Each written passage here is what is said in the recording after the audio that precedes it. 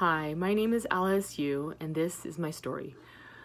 I've been on the internet for the past 12 years, though you may never have even heard of me. I started the art and culture site My Modern Met back in 2007. I was editor-in-chief and founder there for 7 years, and it's during that time that we made artists' work go viral. We grew our audience from 0 to 3 million visitors a month, but mostly people or sites bigger than ours, like the Huffington Post and Yahoo and Gizmodo, would come to us for content. They would see our posts and then spread our content onto their sites, creating a viral effect on the web. And then TV shows like The Today Show would even pick up those stories. We would receive these emails from these artists thanking us for giving them their exposure and for changing their lives. After about 7 years, there was a moment that happened where we got a book deal from Chronicle, and the book's out even now. It's called For Love, and you can find it on Amazon. And we also got opportunities for speaking engagements for Dwell on Design and Alt Summit. And we were working with big brands like Intel and Cadillac and Honda. And it was all too much for me, and I went manic. For those of you who are not familiar with that term, it's part of being bipolar. Now, my mother was bipolar. She actually killed herself when I was 20 years old. She hung herself in her closet, and my grandmother and I found her, and she was only 48. How we found out was that at the middle of the night, my husband and I were in downtown Los Angeles, and I crossed a busy intersection twice without looking.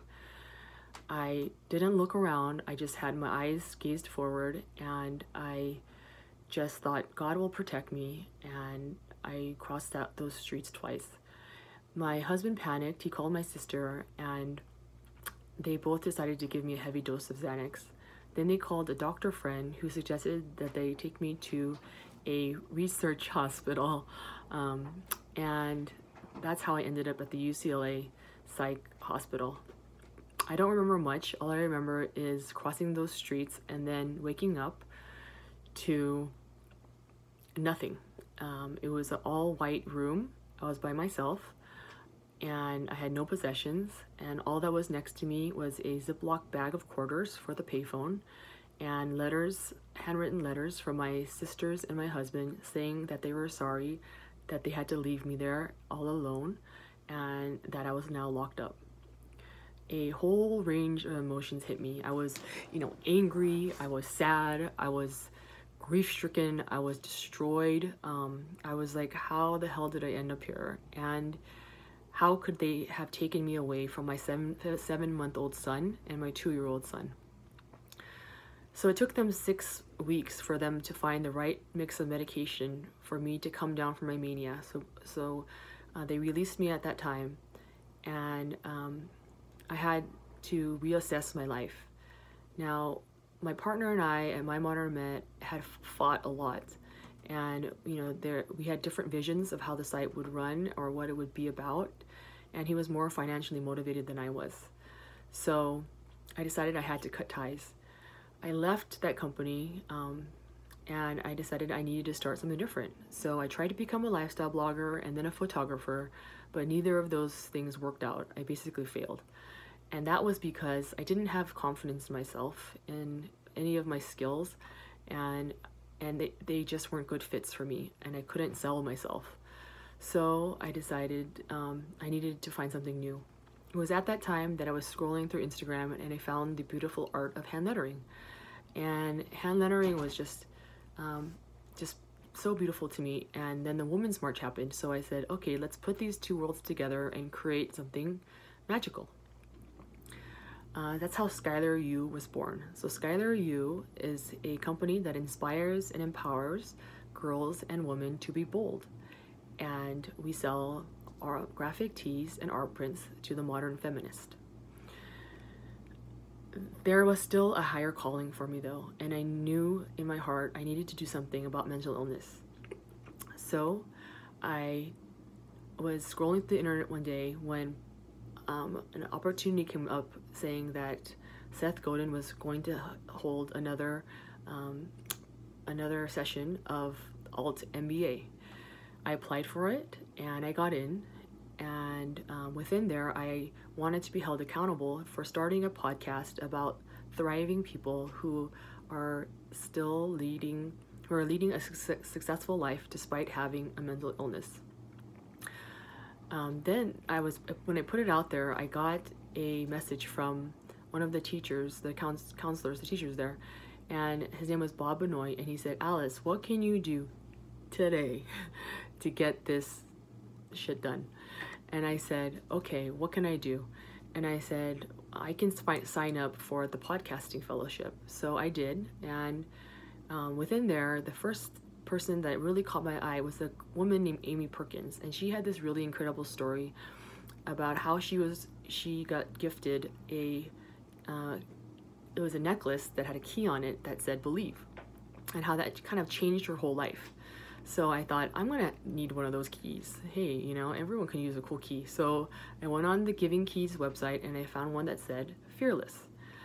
And then I went back to that forum and I wrote to Amy and I said, I just bought the fearless one because I have a company that says fearless girl and fearless woman on their shirts. So she writes me back and says, oh my God, are you from Skylar U? Because I actually own your shirts and I gift them to people. And she showed me a picture of her wearing fearless girl. Our minds were blown. It was like, poosh. And we were like, this was God's plan and this is synchronicity and we need to work together. And I said to her, will you be my coach? And she didn't even hesitate and she said yes. And so we jumped on a phone call right then and there, and I think it was 5 o'clock in the morning on a Sunday morning, and we just started talking. And I told her my story and I said, I've been afraid to come out into the light for 12 years because of many things, because of childhood trauma, because one time somebody had said to me that you are not good enough for your husband, and because maybe the things that were said to me by my mother. So all of these things led me to really have, low self-esteem. And so, the irony is that I sell these t-shirts and these messages to be bold and to be fearless, yet I wasn't living that life. And that was a huge conflict for me. How could I be doing that? How could I be relaying this message to these girls and women and not living that life for myself? So I talked to Amy about this and she says, Alice, it's time to share your story. It's time to step out into the light. And she said, I believe in you. And this is the first time, besides my husband, that someone said it, I believe in you. So she suggested to get this book. And so I'm crying because I'm a very emotional person. But then, I'm just letting you know that people say that emotional, people who cry a lot are lucky because they feel deeply. So just remember that. Okay, so I got this book called Wishes Fulfilled by Dr. Wayne Dyer, and I just started underlining the shit out of this because it was like just speaking to my heart. And it said, you are a spark of God, and with God, all things are possible. So that hit home for me, and I said to myself, all my dreams, everything that I want in this world, all the lives that I want to change, it's possible through God.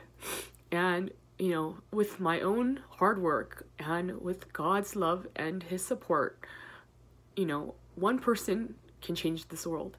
And, I can do this. And I can be unafraid and I can step out of the shadows and into the light finally and share my story and inspire others to be bold. And so that's where I'm at. And I just wanted to end by saying, I am not hiding anymore. So thank you.